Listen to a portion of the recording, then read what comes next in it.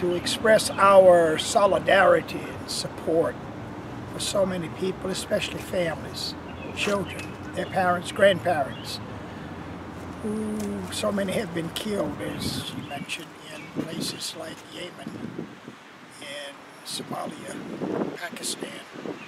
They cannot come here to tell their story about what happened to their children when those killer drones hit their neighborhood.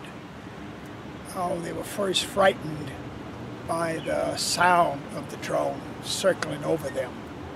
And then without warning, they're gone. They're gone.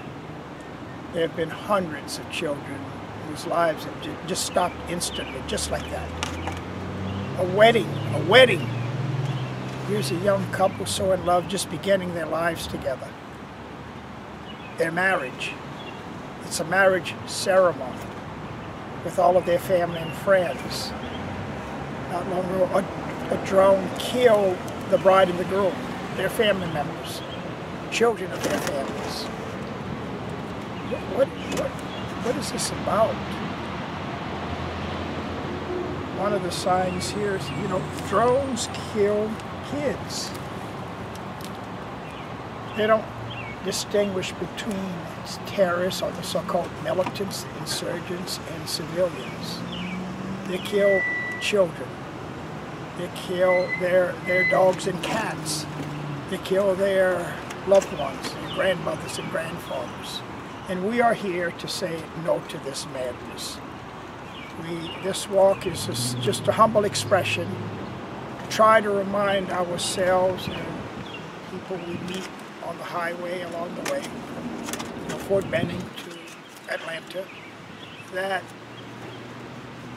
we can't be silent. When there's this kind of killing done in our name, when there's this kind of injustice, silence is complicity.